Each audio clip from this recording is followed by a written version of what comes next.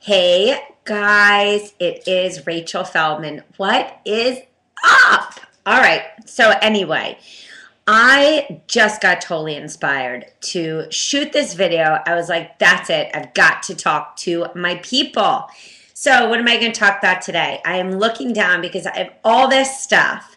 What is this stuff? Well, let me just tell you a little story about a girl who always ate fast. Can you guess who it is?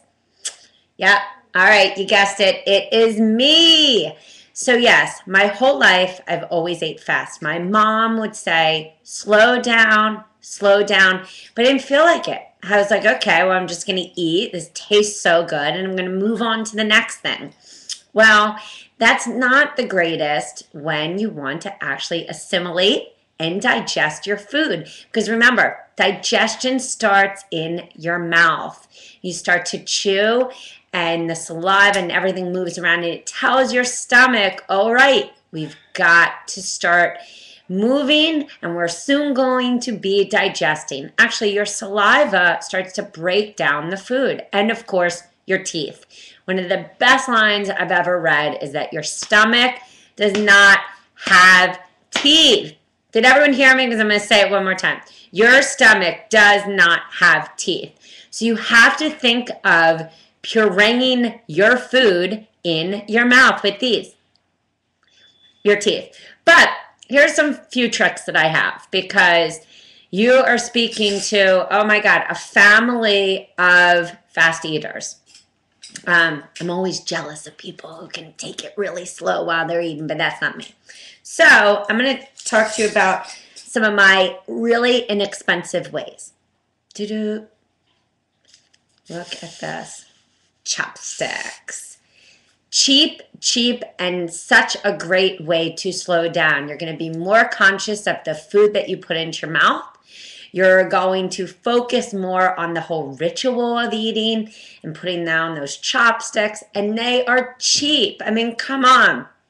We see chopsticks everywhere. And if you cannot find them in your local grocery store or even clean them off when you've had sushi or Chinese or whatever, then you can go and buy them.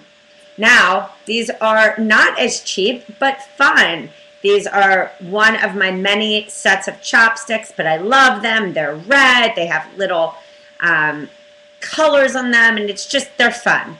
And so that is one of my favorite tricks to just eat slow, especially because, come on, I'm sure you're like me. I'm working, I'm eating, I don't even know what's going in my mouth. And anyway, so I think you get the whole picture. I'm going to show you also another great way.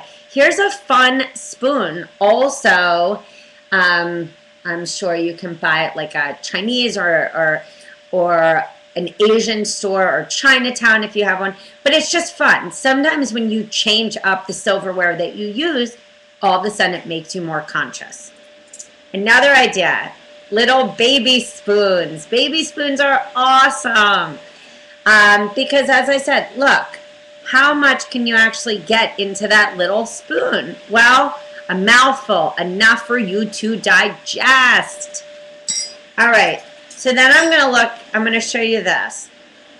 This is a big fork, and this is a little fork. I always eat with a little fork. Look, I'm going to show you the difference. Big fork, oh my God, little fork, much easier. And you're not going to eat as much. Another great way to even slow down is eat with a spoon, you know. And no, you may be thinking, how am I going to eat a salad with a spoon? I'm not saying you got to eat everything with a spoon. I'm saying get creative. If you get creative, all of a sudden, you're going to eat slower. So that is my slow down tips for the day. And if you are having problems kind of changing that whole lifestyle and you're just moving slow and you're not moving fast, and you don't even know how to slow down, give me a call.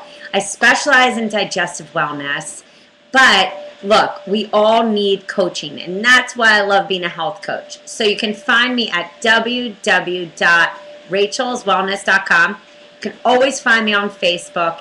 And again, remember, your stomach does not have teeth. Slow down, get a pair of chopsticks, have some fun, and I will talk to you soon.